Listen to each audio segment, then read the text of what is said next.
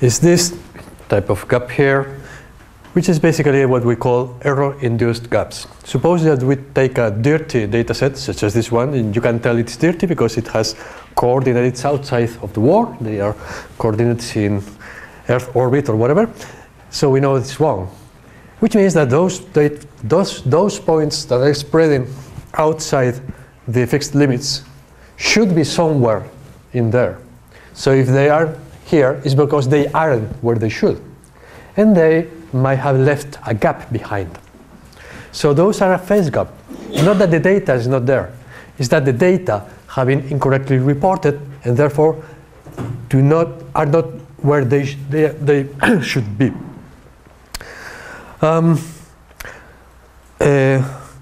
Here's another kind of error, even more.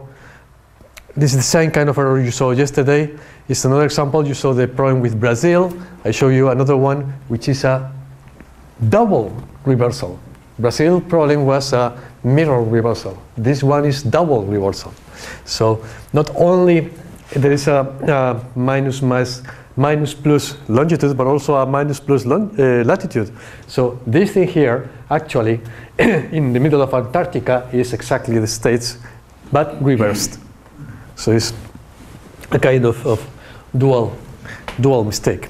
And this kind of errors, this kind of things left behind gaps that can be easily corrected, luckily. However, some other errors are by design. And they can be considered errors, but they also leave gaps behind. Let's suppose that we are the best specialists in the world in trees, but we happen to work only in the Paris region, so we only have data about the Paris region. Does it mean that all the trees are concentrated around the Paris region? In this map that you see here, each color represents a different data set, a different publisher. So people working on trees, but restricted to a boundary, they are not providing data to some natural extents of the same for the same species or same kind of data set. Analogously, this is a Spanish publisher that stops at the border, or this is a British publisher that stops here, and I have no idea which those orange things are. Basically, you see that national borders play a role. So if you want to do any kind of analysis that involves cross-boarding, then you might be out of luck because if you are looking at one data set, it completely lacks data from across the border. Another example is here. This is the Pyrenees as we see in the morning. We saw in the morning, and you see this big blob here. Those are points that had no dates on them. Just in the morning we saw a much more homogeneous figure, but in this case we see a almost completely gridded set of data points, which means that their coordinates have been reduced. But then we see this blob here. What is this blob? Any geography here? This blob is a different country, which is called Andorra, a very teeny landlocked country. They put all the data they had and they forgot to put any date on it. And as for the Spanish side, you see the regular pattern here means that the data from a region have been reduced to a coordinate with few decimal places, which is wrong. Accessibility limitations also lead to gaps. And this is dramatically clear in some of the examples that you actually have provided. Recognize the country here? This is from yesterday's data, right? And one interesting thing is that this is very well sampled, as shown by the C values here, very high, and there are some low values here.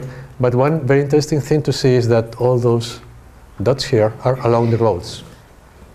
So that's because those were the areas of the country that could be more easily or less difficultly accessed. Let's take another plot, this one from Benin, and we see the roadmap here, but in this case it seems that the road the roads, the accessibility plays a lesser role because there are many, the distribution of points outside the roads is much more homogeneous than. Road coverage is less complete. Or, exactly, or the road coverage is only partial. We don't know. But still, both kinds, well, this kind of gap is a gap induced because there is not always possible to sample whenever we want or wherever we want, but we sample wherever we can, and sometimes you simply can't go there. So I call this an operational gap. It's a gap that is imposed by the reality, but the reality of not being able to go to certain places. By far, the most common gap that you might find is the sampling-induced gaps. I mean, gaps that are induced by the sampling techniques you're using or the sampling constraints that we have to face. And this is highly dependent on how sampling was done. We might do systematic sampling, we might do random sampling, we might do contingency sampling, we might do line sampling, quadrant sampling. The choice of sampling technique will largely determine which kind of gaps we might end up encountering. The problem with non-optimally designed sampling is that if you are trying to sample a long time, then you will basically be restricted to your initial choice. If you are sampling a systematic way a long time, if you do bad choices in the beginning, you are stuck with those bad choices unless you start again. So the initial decision about how to sample and how to balance the advantages and disadvantages of each type of sample will probably wait on the entire campaign. And this, in turn, will mean that the gaps that you might be leaving by a suboptimal decision about sampling will not likely be filled, because you will have to continue sampling in the same way. So if a gap is there, the gap will continue.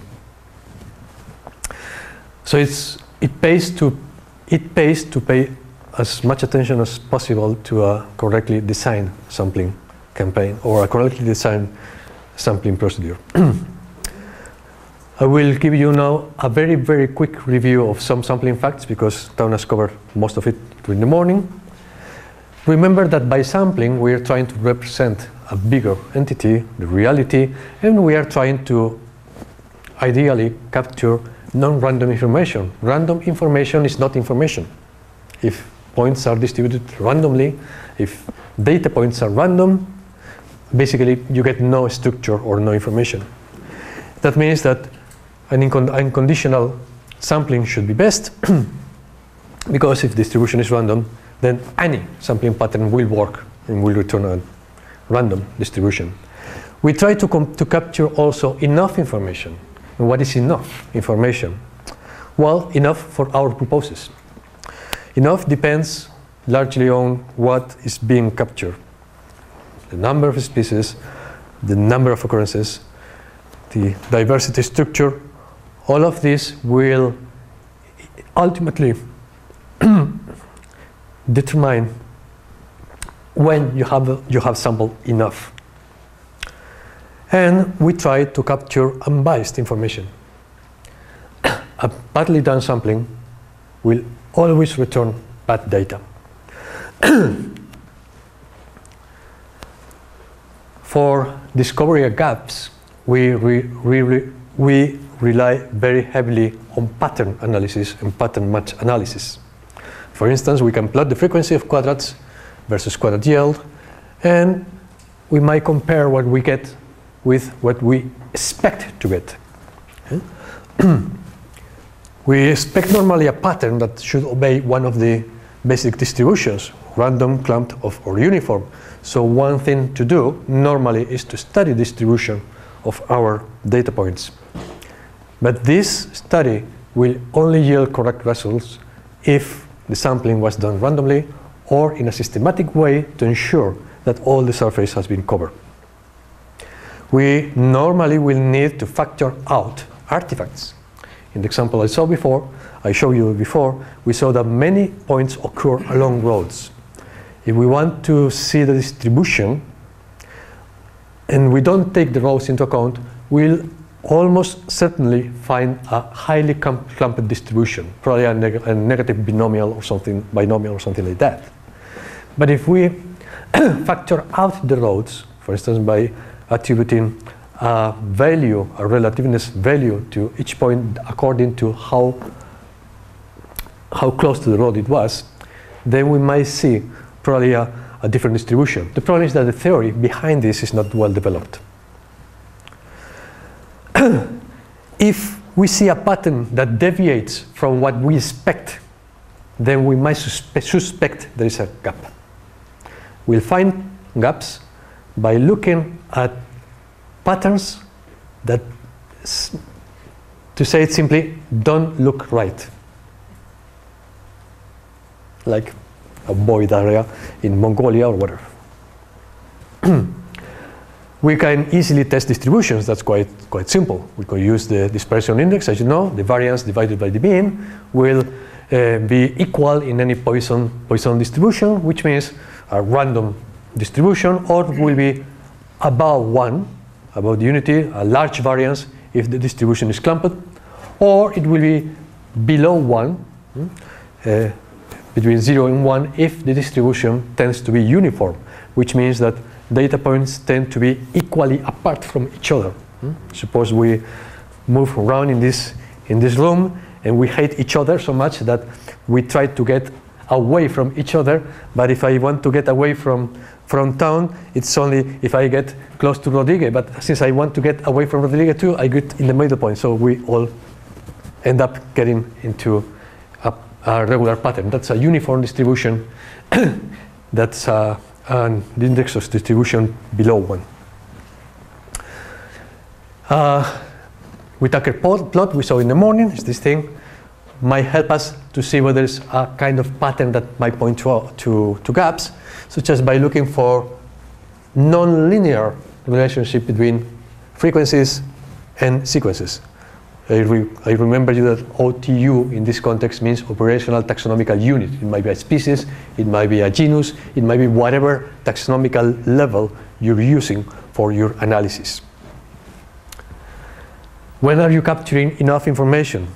There's always a trade-off, what we call the trade-off cost-benefit.